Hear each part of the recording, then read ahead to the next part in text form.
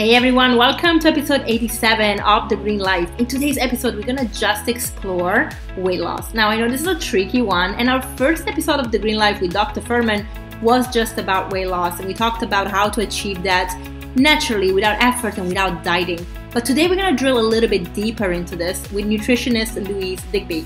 We're gonna go into the connection between our gut health and weight loss from her perspective as a nutritional therapist who's seen many women struggle with weight loss and really focusing on creating plans that are specialized for each individual's need.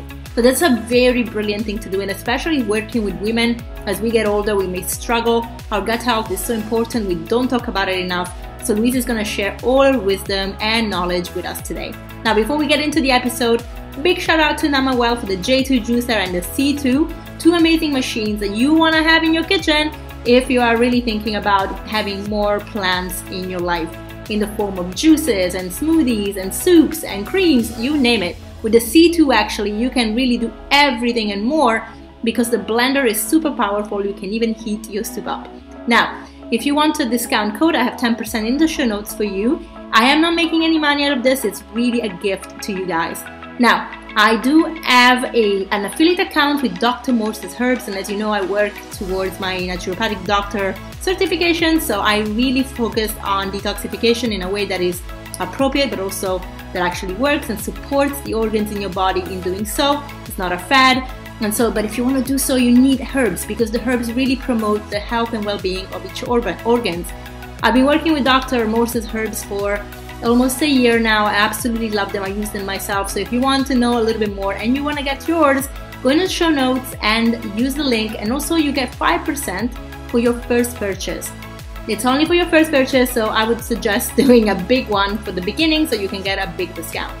If you want to know more, get in touch with me and I'm happy to share. We also have a retreat here in Portugal, which we are looking for amazing individuals next year to host their retreats at. So if you are a practitioner, meditator, whatever you are, you want to come and host your retreat, we are here to support. So everything in the show notes as well as my website to work with me if you want to get healthy in 2024.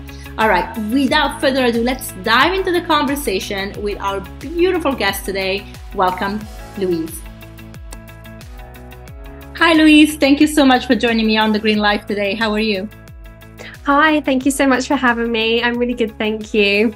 Awesome. So I'm really excited to talk to you about your expertise. But before we get into the subject, which is how yo-yo dieting affects the microbiome, and the microbiome on its own is a big subject, I'd like you to just introduce yourself for my listeners and really, share your journey and why you got interested in nutrition and why you actually specifically got interested into hormone balancing and women's health. That would be amazing. Sure. So for me, I got into nutrition. I went straight into it from college. It was always something that was of interest to me. And I think that's because my mum always had a really strong interest in nutrition. So I was really brought up with quite a good understanding of, what food does for the body and what it means to eat healthily. So it was very natural for me to go into that and start studying that in more detail. And then when I graduated and qualified, I started working with everyone and anyone who had anything, whether that was wanting to lose weight or whether it was diabetes or IBS or fatigue or whatever it was. I worked with everyone and anyone. And what I noticed in the people that I worked with was that pretty much everyone wanted to lose weight. Whether they came to me for IBS or chronic fatigue or whatever it was, they all had this side goal of wanting to lose some weight. So that led to me building up my knowledge in weight loss. But what I noticed was that women who are getting closer to menopause, really over the age of 35, 40, are the ones that struggle the most when it comes to losing weight. And the typical approaches just don't seem to work. Cutting calories and exercising more, doing various diets, they just don't seem to work. And there's good reason for that because they aren't great ways of losing weight for anyone. But particularly as women get closer to menopause, the way that their metabolism changes and their hormones change means that just cutting calories isn't going to be enough to lose the weight. You know, we need to go deeper and work on the hormones and the gut bacteria and inflammation and all these different things. So I ended up specializing in that area because I saw such poor results for women in that age range, that I kind of made it my mission to kind of crack that and make it much easier for women to maintain a healthy weight as they get older. Mm-hmm. Perfect. Yeah, I agree with you. I think one of the issues is that a lot of the information that are shared publicly are also catered to men, really, and made by men. So they really forget about how complex our bodies are as women. And so we definitely need more education. I mean, even hormone studies, you know, there's not much on menopause, even in comparison to hormones for men, right? Yeah, absolutely. It's like a prime example is fasting. You know, a few years ago, there was so much hype around fasting, but all of that information came from studies on men. You know, the studies that showed that it helps you to lose weight came from studies on men. And what more recent studies have shown is that fasting for women, yes, it does help with improving blood glucose management and cholesterol and all of those things. It doesn't actually really help with weight loss for women. There will be some women where it does help them, but those women likely have a better foundation in terms of their hormones are more balanced. They're probably sleeping well, managing stress well. And so fasting is a tool that can work really well for them. But the vast majority of women that come to see me don't have that solid foundation in place. So adding in fasting can end up just making everything worse and actually make them gain weight rather than lose weight. Yeah, I agree. For me, fasting works because I already know how to tackle everything else and I've managed to balance it out, but definitely it doesn't work for everybody. Especially women with thyroid issues, especially Hashimoto's, is just not a good idea. So yeah, definitely personalized approach, which is what I believe you actually cater to and focus on. So let's get into the topic of microbiome, though. Well, I don't know if you want to start first with yo-yo dieting, because I feel like that's actually a good segue. But the foundation of microbiome, a lot of people they should know what it is, but a lot of people still don't know what the microbiome is. So maybe we'll start there with the microbiome and explaining what it means, and so people understand and can visualize it. Sure. Well, the microbiome is your makeup of bacteria and yeasts in your gut. And we have microbiomes in other places in the body, but generally when we're talking about the microbiome, we tend to be talking about the gut. And it's made up of bacteria that can live really harmonious with us and help us to digest our food and create vitamins for us and create anti-inflammatory compounds for us. And there are some bacteria that can be less helpful and can cause inflammation and drive cravings and disrupt your appetite, can cause symptoms like bloating and constipation. And same for yeast. There are ones that are beneficial or ones that are less beneficial, but it's all about the balance, because it's normal to have all of these things. And it's about having plenty of different species of bacteria and plenty of the ones that actually do some work for us and help us with our digestion, with our hormone elimination, with our vitamin synthesis and all of those things. So that's what the microbiome is. And mainly it's in our large intestine. And that's where we want it to be. And we can develop problems when it can start to migrate up into the small intestine more than it should do. And problems can occur with the microbiome for many, many reasons. And that's why it's so common for there to be disruption in the microbiome. If someone has a lot of antibiotics, if someone's has a lot of stress, other medications can cause disruption. If someone isn't chewing their food properly and their stomach acid level isn't optimal, that can disrupt the gut microbiome. If you're not sleeping properly, if your immune system is run down, loads of things can impact it. So it's really, really common that it's not going to be optimal. Yeah, true. And so understanding this wonderful balance that we need in our gut and how it can keep us healthy when it comes to dieting, because it's something that most women find themselves doing since teenage years, right? Your hormones start changing. You were a kid, you were like, no worries. And then you start developing breasts and hips. And a lot of women obviously are, faced by the media showing a certain body type that is ideal. And we don't all look the same. So how does dieting, that culture and how we get into it, affect our microbiome, and what can we do to actually stop doing things that maybe will make us lose weight short term, but long term will create more problems? Yeah, absolutely. And a lot of those diets that do help you lose weight in the short term, they do make you gain weight in the long term. And one of the big reasons for that is because of how it disrupts your gut microbiome. When you go on a diet, excuse me, when you go on a diet, you typically cut out a food group, or it might be a range of foods that you cut out. And that restriction, it deprives your gut bacteria of fuel.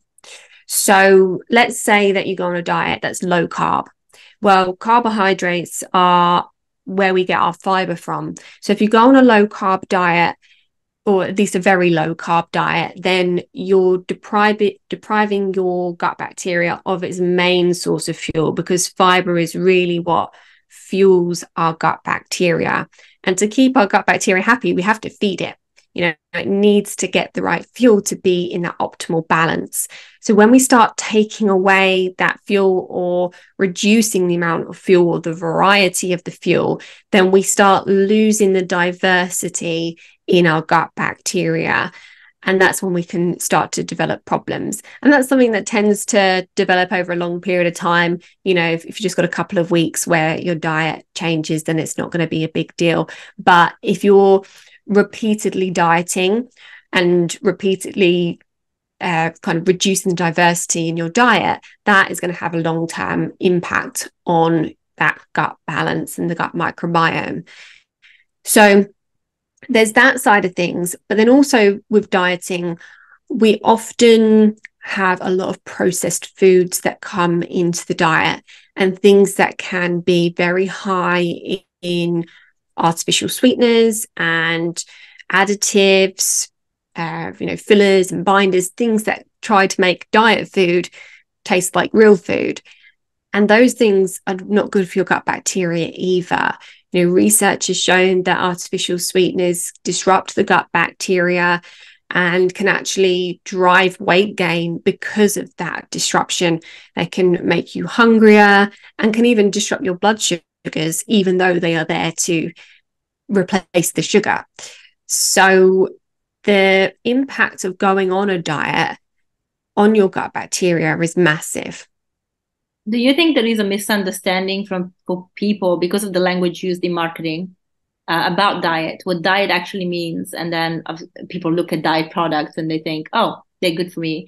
Can we just clarify what diet should mean versus what it does in the marketing space in a commercial setting? Yeah, absolutely.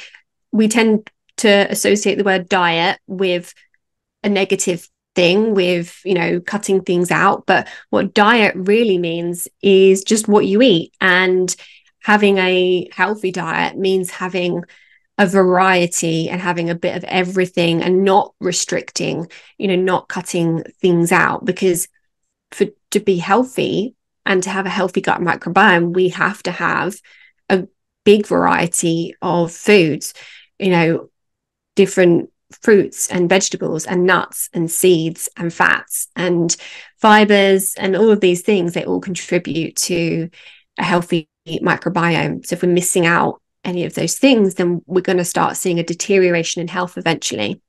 Yeah. Okay. Thank you for that. The reason I wanted to go there is because I feel like everybody's obsessed with calories, and so calorie restriction always means diet for people, right?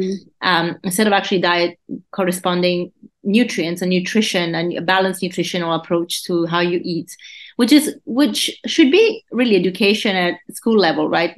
Kids should learn about nutrition in school. Really, the parents should learn, because as you mentioned before, when it comes to diet, a lot of the product that are catered to that, using the word in the marketing context, so weight loss, are hyper processed.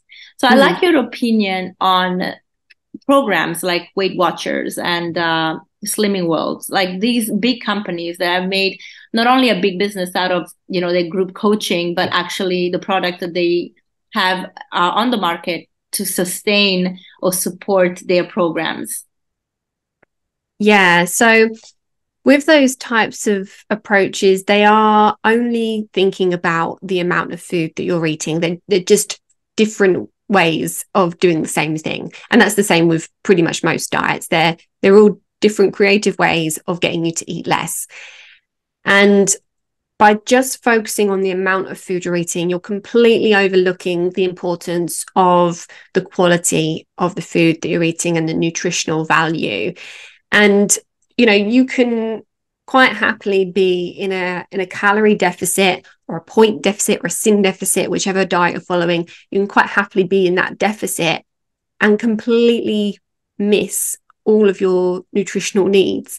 You know, you can, you know, basically just live off pasta or just live off, you know, a very narrow range of foods and technically be hitting your goals, but actually you're missing out on so much that we need to be healthy and for our hormones and for our metabolism to work properly and for our gut microbiome to be balanced. We need to make sure that we are getting enough nutrients, we're getting enough protein, we're getting enough carbs and fats, because if we don't get enough of those things, we cannot make our hormones in a balanced way. We cannot fuel our metabolism and burn fat properly and make energy properly. Your thyroid starts to suffer because we need a certain amount of fuel for the thyroid to function, and we need certain nutrients to make the hormones. And then when all of those things start becoming imbalanced and the gut microbiome starts to become less diverse, then we get really inflamed as well. And that is just a recipe for weight gain and chronic disease. You are so right. I actually, as you were saying that, I was thinking about the people I know that follow these programs. They are still overweight and unhealthy. And the funny thing is that if you have a conversation with them, they have no problem buying, say, you know, the cookies that are like 4 points or 3 points, but then they will not have an avocado because it's too fatty. Yes. And it's like, can we just talk about this? And so what in these products that they put, like any product, not branded specifically, but any product that says diet or low fat, why are they impacting us negatively? What is in there that most likely will irritate us and, you know, take away from actually even having a real food that has more fat, but is actually more natural and works better for us? So when you take the fat out of something, it tastes bad. You know, the fat tastes good. And when you take the fat out, it tastes bad. So they have to put chemicals and emulsifiers and fillers in there to bring back that taste and that mouthfeel that fat gives to food.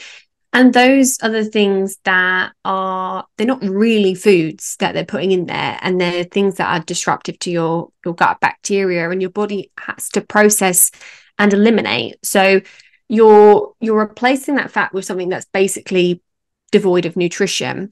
And that's so sad because fat is so nutritious. You know, fat itself we need to make hormones and do lots of things in the body. But usually with fat comes quite a few nutrients. You know, we've got the fat soluble vitamins, which are vitamins A, D, E, and K. And when you take out the fat from a food or from your diet, you will become deficient in those nutrients quite quickly, because we store those nutrients in our body. And you know, take out the fat, you take out the nutrients, and you're going to become deficient. And that's bad news for your immune system, for your hormones, for your skin, particularly. So that's one of the big issues with going, low fat. But also, when you're going for those low calorie options, they are basically just really high in sugar and really high in processed carbs. And what that does is you eat that food and you digest that sugar and those carbs really quickly, because there's no protein and there's no fat in there to slow down the absorption of those sugars. So they give you a blood sugar spike. And when your blood sugars increase, you feel okay at that time because it gives you a boost of energy. But very quickly afterwards, your blood sugars will crash. And it's at that point where you're going to be feeling hungry. You're going to have cravings for more sugar, more carbs, going to be feeling tired, probably not going to be able to concentrate on your work, probably going to want to grab a coffee to give you an energy boost. And that's when we get onto that roller coaster of kind of almost like yo-yoing through the day, where you're just going from one sugar high to the next to get you through. Once you get on that roller coaster of highs and lows with your blood sugars, it's quite difficult to get off of it, because when your blood sugars are dipping down low, physiologically what you need to come out of that sugar low is sugar or carbs. So your body's really clever and really adaptive, so it gives you cravings to make you eat sugar or carbs. And so you have the sugar or carbs, your blood sugars shoot back up again, and then they crash again, and you have more cravings again. So really, we need to start the day off right to prevent that blood sugar roller coaster. And opting for a low calorie, low sin, low point breakfast is not usually the way to achieve that, because you're focusing on avoiding the calories as opposed to getting protein and getting fat into that breakfast. Yeah, to be fair, I mean, we have very different approaches about this, but I work mostly with diabetes, and I do it on a high carb diet. But I think it's really important to understand what kind of carbs we're talking about. That makes a difference. Of course, when we talk about simple carbs and processed foods, we are going to create those massive roller coasters. But also, you mentioned spiking, and that's, we have a rolling range. That's normal. When you eat, your sugar will go up. It's normal. I think it's the crashes when you have these simple sugars with the void of fiber that will generally create these problems, because there is just nothing that maintains a stable descent of the glucose levels. It's normal for glucose to go up and down. I know it's a buzzword right now to talk about spikes.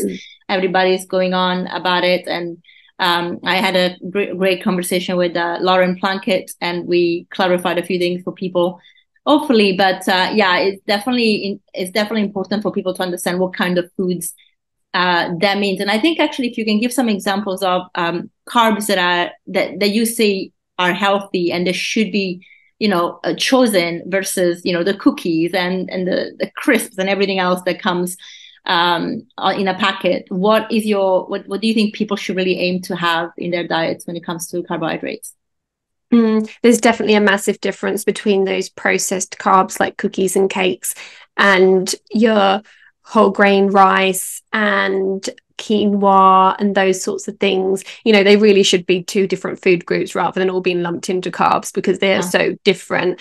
But yeah, the things that we want to be prioritizing carb wise are the ones that have not been messed with. So, oats and brown rice and quinoa, buckwheat, millet, sorghum, all those types of unadulterated grains, as well as butternut squash and sweet potato. Normal potatoes, fine.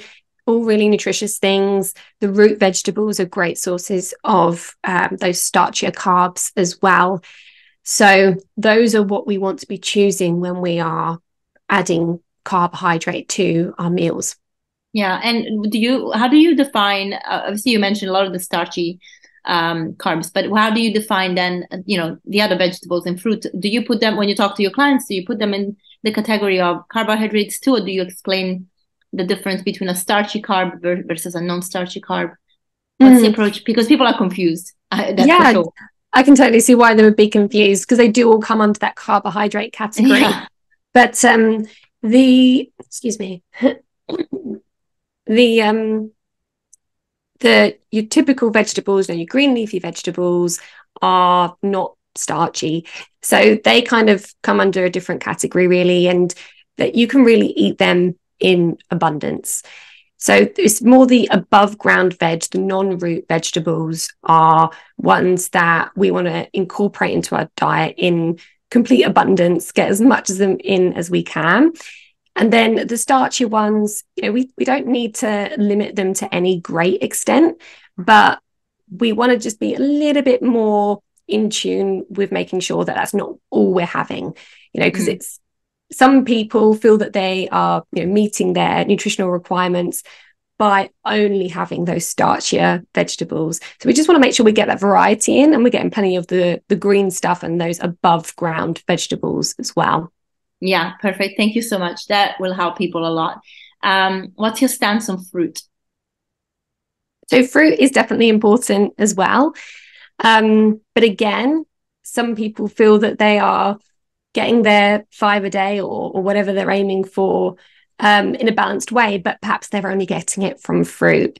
Really, we want to make sure that we're getting the vast majority of our fruit and veg from vegetables, and fruit can be, a nice addition to that. I don't tend to recommend snacking on fruit because it tends to drive cravings. It tends to make people want to eat more sweet things. But having it as part of a meal or having it as a dessert to a meal is a really great option. Going for the lower sugar options like berries and cherries are really helpful. They're absolutely packed with antioxidants, so they are a really nice way of supporting your metabolism and your microbiome as well. Yeah, I mean, it's funny how, we can approach this in different way, but I think the common denominator with a healthy way of eating is eating real food. And it makes such a difference, because yeah, it's just it's a different experience to the body, to the mind, to everything when you are actually grabbing produce versus something that comes in a package. And I think it's great to have that message driving through, because science can prove a lot of theories correctly when it comes to nutrition. This is why nutrition is so expanding, a growing science, but also complicated. And why you should work, especially if you have health issues, you should work with a professional too, because it's very confusing and really hard to navigate. But I was wondering, when it comes to guidelines, you mentioned we have those 5 a days, and a lot of people think, again, that something that comes from a package can meet their 5 a days because of the way the labels in some countries are constructed. Can we talk about, first of all, is 5 a day even enough? And also, what do you think the real guidelines should be if a government had to upgrade a little bit? Like in Canada, they did such a good job with the latest upgrade. Like, Brenda Davis and Visanto Melina were involved into consulting with the government as independents without any financial backing from industry, and really advised about adding more plants, and why plant-based is such an important part of actually having a balanced guideline versus the years prior where you had dairy that was like a main focus group and so on. But this is not happening in every country, and we still on this 5 a day. And I wonder what your opinion is about what the guidelines really should say, or you see actually benefits people. What the research tells us is that 5 day isn't enough. But it's a good target because a lot of people are barely getting 1 or 2 a day. What the World Health Organization has said is that it's more like 10 a day that we should be aiming for. And really that should look like 7 vegetables and 3 fruit, or 6 vegetables and 4 fruit, roughly, from unprocessed sources. Because like you say, there's some clever marketing out there that tells us that it's one of our 5 a day. For example, a tin of baked beans is classed as one of your 5 a day. Yeah. And dried fruit is also classed as it, and fruit juice. But these are quite processed sources of your fruit and veg. And with that comes all the sugars, which you wouldn't get in the same way from the whole fruit. When you eat the whole fruit, the whole vegetable, as well as the nutrients and the natural sugars that are in there, you're getting the fiber. And the sugars are bound up to fiber, particularly in fruits. And there's a very different way that your body processes that to when you're drinking fruit juice, where you've got none of the fiber and all of the sugar. And the impact that high sugar load has from fruit juice on your body really mitigates some of the nutrients that you get from it, because when you're having a glass of apple juice, you're not just having an apple, you're having like the sugar from 10 apples. Yeah. So it's not the same. And definitely getting your fruit and veg from whole fruit sources or whole vegetable sources is what we want to go for. You can definitely do creative things with your fruit and veg to get it in, but we don't want to be buying it really in a packet where it has a long ingredients list. Yeah, good. So can we give an example to people on how to implement, for example, like a meal plan for a day, how to implement those 5 a days, but really aiming for 10? What would you suggest the meals that they should be? So it's easy to get some fruit into breakfast. I personally always buy frozen berries because they're so easy. It means that they're always available in the freezer, and you can add frozen berries to any of your breakfasts, whether it's porridge or granola or whatever. You can add it to your smoothies. So it's really easy to get some berries in. And if you're having a smoothie, it's easy to add in a handful of spinach. So that's another easy one. Things like apple, also really easy to add into porridge, granola. You can grate it, chop it up, whatever you want to do. So fruit, very easy to get into your breakfast. If you're having eggs for breakfast, then stir frying a little bit of veg is a great way to go as well. Slicing up a bit of avocado is a great way to go. So really getting 1 or 2 portions into your breakfast is quite straightforward. And by the way, a portion is considered to be about 80 grams, which is about the size of a medium apple.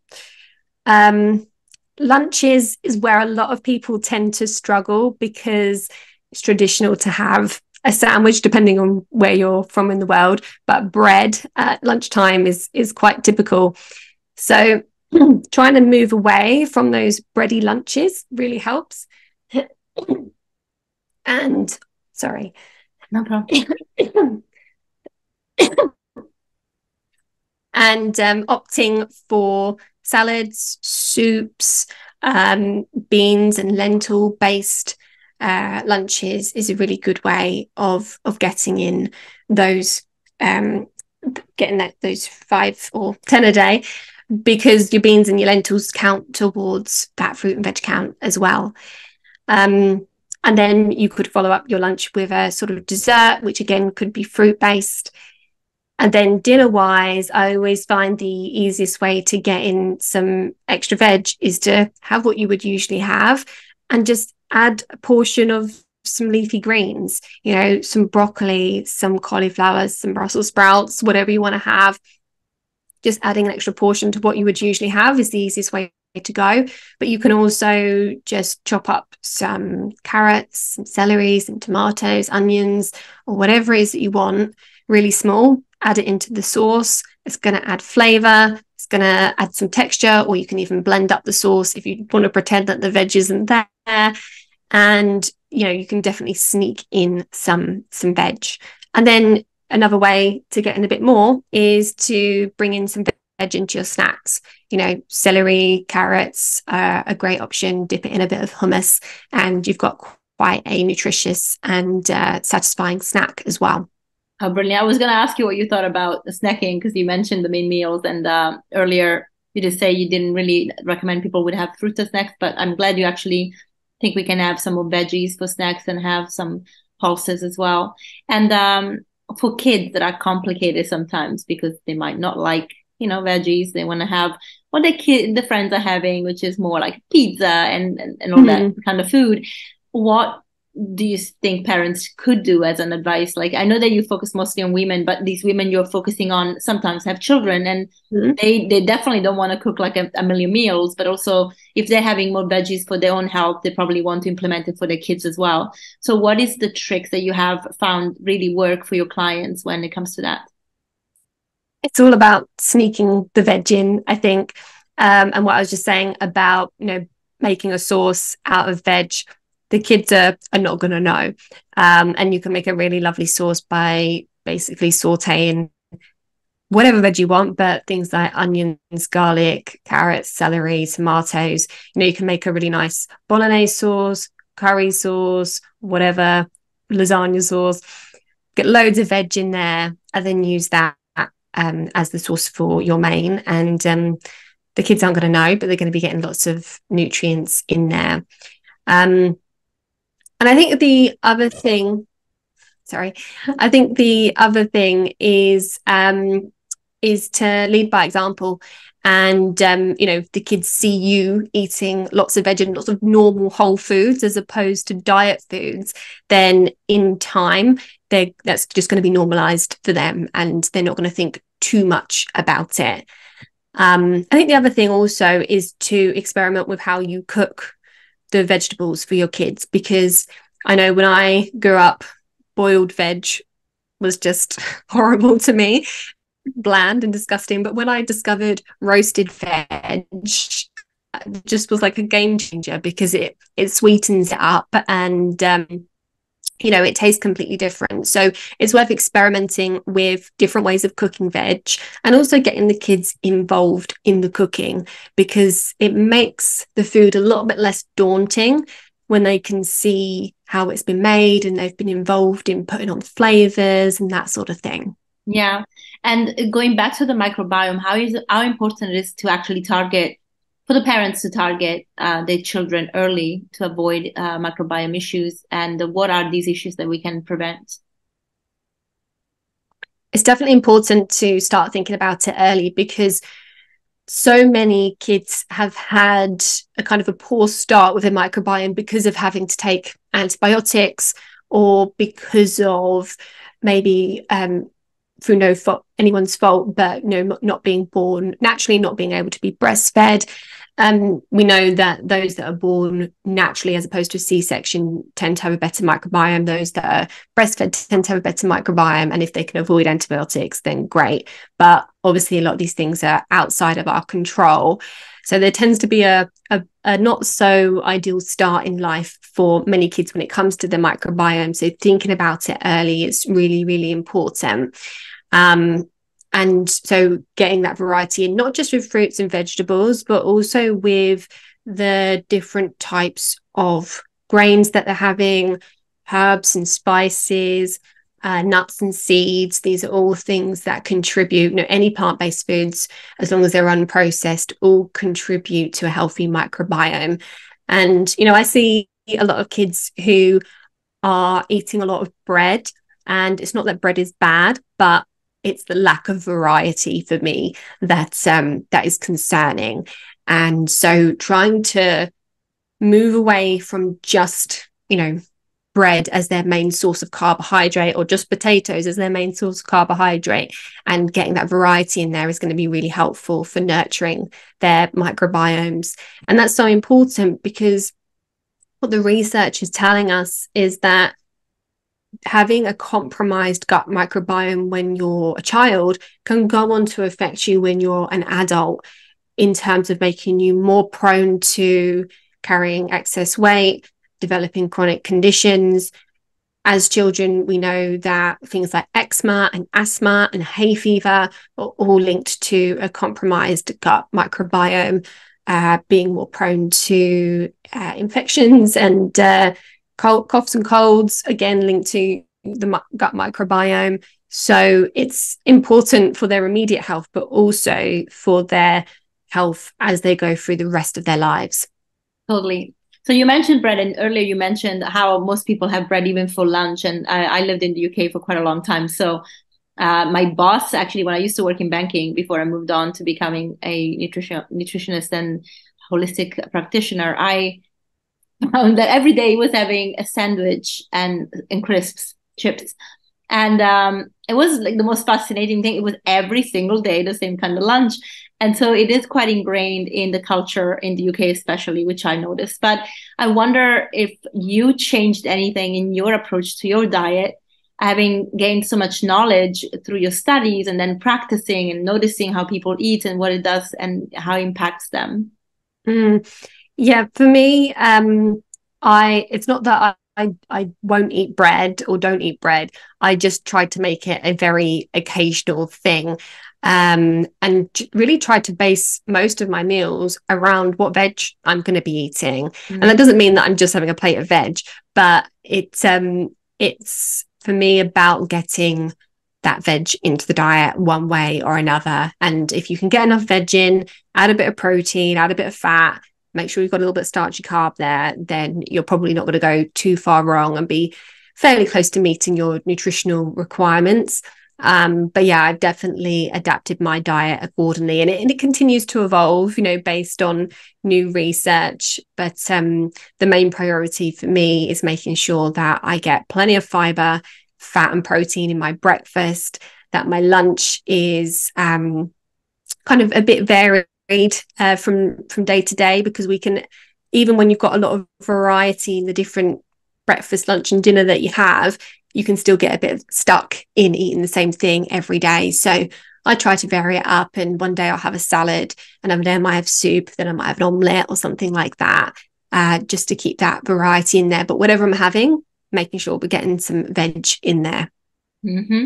Nice. And I saw from your work that you are very much a spokesperson for personalized nutrition. So there's no one fit all, like one fit all for everybody. So I know also you are a fan of Dr. Tim Spector because of the research that he shared about the microbiome.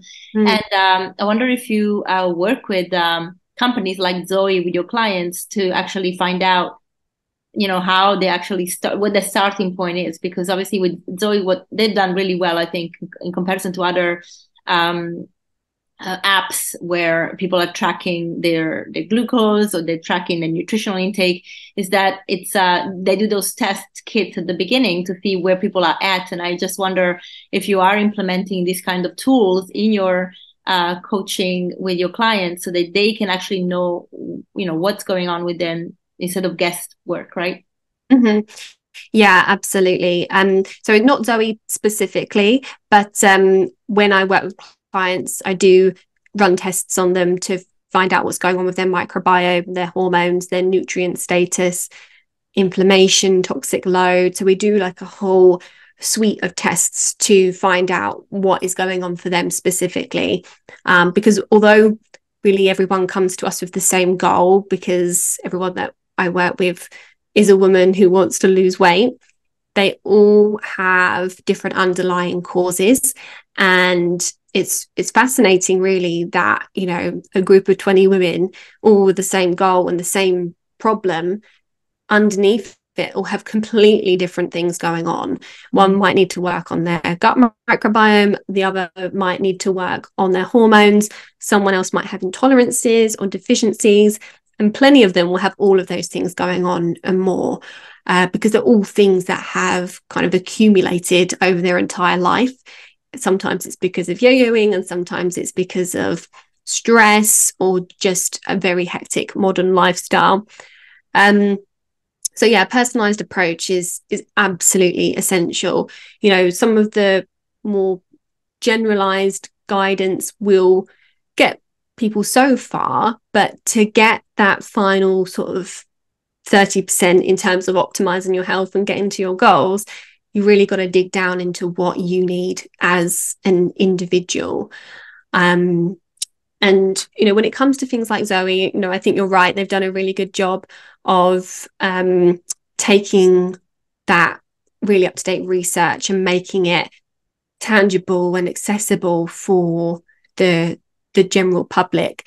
But I don't tend to use Zoe because there's more detailed tests available to a practitioner, and that gives us a lot more information about what's actually going on in the gut and what we can do with diet, with lifestyle, with supplements, just on a more advanced level to get a more radical change in the gut microbiome and better results longer term. But I think Zoe is certainly a great option for someone who can't work with a practitioner or doesn't want to for whatever reason, or wants to maybe start on their own, because there's certainly a lot of useful information that you can gain from that. Yeah, I mean, it's definitely boomed. Like I've seen so many apps, trying to track, especially glucose, which is why the conversation about glucose needs to be had, and it's so important because people are confused even about that, and they're freaking out about spikes, and and there are people that are capitalizing on it, and then this misunderstanding can really make people orthorexic, really, at the end, like they just don't want to eat anything anymore. So it's important to, in my opinion, you can do those kind of things. They're helpful, but work with someone that knows what they're talking about, like yourself, and try to get a little bit of support so that you're not going blind and just following numbers that perhaps are not the full picture.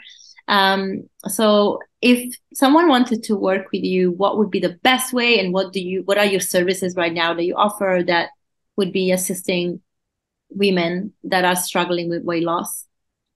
So the best way to find out more about what I do is to visit louisedigbynutrition.com, or you can follow me on social media on Facebook and Instagram. I'm on @louisedigbynutrition. And that will give you a really good insight into what I do and what my philosophies are. But the main thing that I do with my clients is my program called the Nourish Method. And it's a 6-month program where we start off with running tests to find out what the individual needs. We spend a lot of time going through their medical history and their symptoms and their health goals, and bring all that together with their test results to create a really personalized action plan that is focused on really taking baby steps and nudging them towards where they need to be over the period of the 6 months. Because what doesn't work is just overhauling and changing everything at once. It's just so difficult to stick to. And to really achieve a transformation that's going to last, we need to change habits, and we need to work on one thing at a time and do each thing properly. So we will guide you through step by step what it is you need to do to address the underlying imbalances. And the weight loss is a happy side effect of that, as opposed to us focusing on cutting out foods and counting calories or anything like that. Yeah, perfect. I love that. And any plans for 2024 to launch anything different or having retreats? What do you, if people wanted to, like go in depth with you and it's not just about the coaching, I wonder if you're thinking about any other projects that you can implement. At the moment, nothing out of the ordinary for me. No new projects. Really, the way to go in depth with us is through the Nourish Method. I think every other month, we run a challenge called the Metabolism Reset. And it's a 5-day challenge where we focus on a different topic each day. We take a deep dive into each topic, and it'll be about things like hormones and why we get stubborn belly fat and toxic load and things like that. So not just about the food, but looking at the various different aspects that impact our metabolism and hormones. So we go through that over the 5 days and make some tweaks and changes to optimize energy, reduce cravings, and hopefully see some progress on the scales as well. And that's always quite fun because we have prizes and things like that going on. So the next one will be in January, and nice. As I say, run it every other month. And so is that open to the public or just for your clients that are on the program already? That is open to the public, so anyone can join me for that, and I can give you the link to pop into your show notes if you like. Yeah, we'll put everything in the show notes for you. Perfect. Awesome. Amazing. Well, it's so nice to talk to you, and so glad you're doing this work and really helping women understand their bodies better, and also defy, the stigma that comes around what happens to us when we get older and as our hormones change. I think it's really important to have that, graceful conversation around it, because there is a lot of when it comes to hormones, because they've always been used for, kind of tagging women as crazy, or there's no hope for you, you're going to gain weight as you get older. And I think it's really unfair. Like, it just puts us down, and it's not how it's supposed to be. If we look at how most people eat, it's really normal that we suffer when we get to a certain age and everything changes in our body. If we change that mindfully, understand what we all require, it's going to make a massive difference. So your work is really important. Thank you. Thank you. Yeah, absolutely. I think a lot of women go to the doctors and they're just told that, oh, it's just your age, it's just your hormones, and they're almost written off. Often they're just given antidepressants. Sometimes they're given HRT. And, sometimes those things are needed, but oftentimes what's really needed is just a different approach. What has worked for them up until their mid-30s, 40s isn't going to work for them as their body goes through this quite big transition. So it's not that your body is broken, it's just that you need a different approach, a more nourishing and nurturing approach. Yeah, totally. Thank you, Louise. It was such a pleasure to have you on. Thank you for having me. Talk soon. Bye. Thank you, Louise, for being on the show, and thank you everyone for staying on and listening to our conversation about gut health and weight loss. I hope this made sense and you learned a lot. If you want to work with Louise, and if you want to know more about her work, go into the show notes. I've linked everything there for you, including the challenges that she hosts so that you can participate. Now, if you like this episode, please remember to share, like, review, help us grow so that we can have more amazing speakers on, and I will see you next week. Bye.